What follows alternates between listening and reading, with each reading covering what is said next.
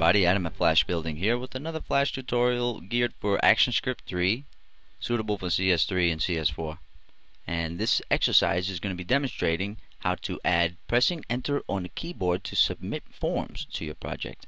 And this is very handy to know because most people, when they're using any kind of software, they can fill in the form data using their keyboard, type in all their form data, and press enter on their keyboard directly to submit the form. They don't have to put their mouse on the button physically and press it. They can just press enter on the keyboard, and that's what we're going to show you how to add to your Flash files here. Okay, first thing is create a new ActionScript 3 file. Then once inside, I'm going to drag out a rectangle primitive. It's going to be my submit button. I'm going to change the color from black and the fill to some other nice light color. That works for me. Okay, now put some text on it. Let's say submit.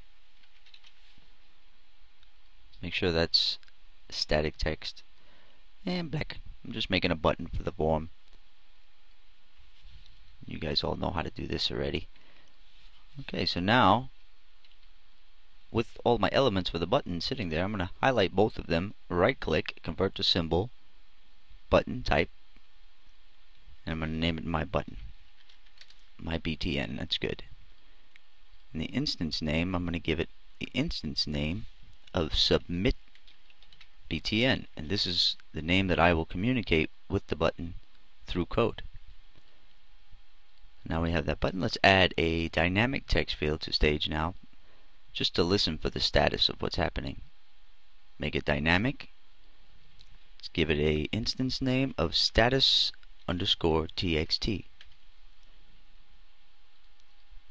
Now let's go ahead and make it bigger. You can make it any size you want it. And align left is good. 14. Dynamic multi-line. That's great. Alright, now we can put in some code. Now this little application is just to demonstrate the code exercise that we're going through here, and this would be like a form or maybe a chat box you have on your site or whatever that's Flash based that has a submit data button. After somebody puts in some data, they're used to pressing enter on their keyboard from HTML forms. That's how HTML forms work. You can put in something to a text field, press enter, and it submits the form. So people are very used to that kind of functionality, so it's a good idea to give it to them when you're making your Flash applications too. So they want to be able to press the button to submit the data or just hit enter on their keyboard. Now let's create a new layer, insert layer, above the layer with the graphic elements and everything on it. Double click it and rename it AS3 because that's where our ActionScript 3 is going to go. Now let's see, we have instance name there, instance name on that. Okay, now we can talk to those two items through code. Now let's go to the AS3 layer and press F9, or you can go and just open your actions panel. So let's highlight that keyframe, press F9, and put in some code. Okay, this code that I had pre-made and I just pasted in is a button click event listener and the mouse event click function like most people use. You didn't hear that. And then so this would be like your form basically, because most forms have a submit button listener that has a function targeted on it, and that function fires off, or that function is triggered when that button is clicked. So this application should work now. If I press Control Enter, you click the button. Yes, it does work. Okay, that's great. So that would be your normal scenario, how most people have their form set up. Now I'm going to show you how to allow people to simply press enter using your existing form setup and your button and everything. They'll just be able to press enter on their keyboard. So let's go down a couple of lines, and I have some more pre-written code here that I'm going to show you and explain. Now on line 10, let's paste this in. So it's not very many lines extra needed, and a lot of these lines are me putting in comments talking to you about what the code is doing.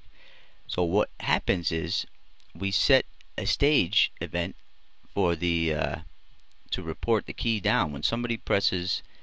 So basically we add an event listener to the stage, which is the whole flash file, and we add the event listener listening for the key down. When somebody presses any key on the keyboard, we're going to report key down, which is this function here that fires off. Function report key down. You see the event is keyboard event, and it closes way down here. And the actions that happen inside of it are nested right here.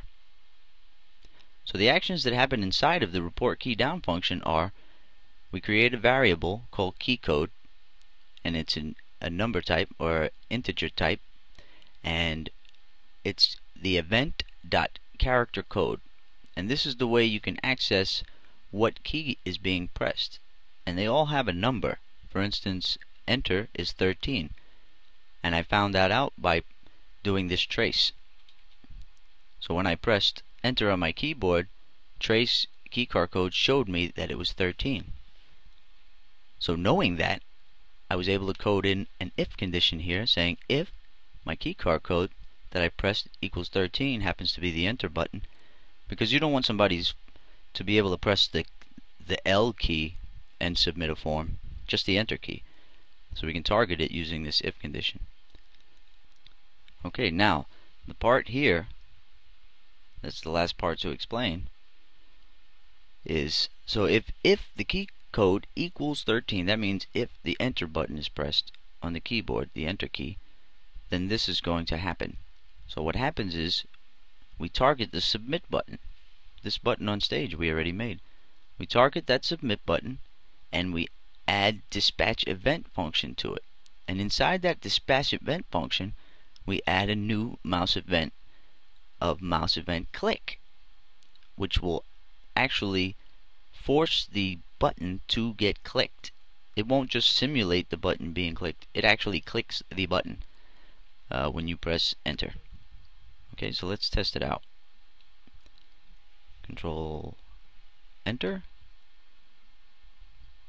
Let's press submit. Okay, that works fine. Let's press control enter again, try it out. Now I'm not going to press the submit button, I'm just going to hit the enter key.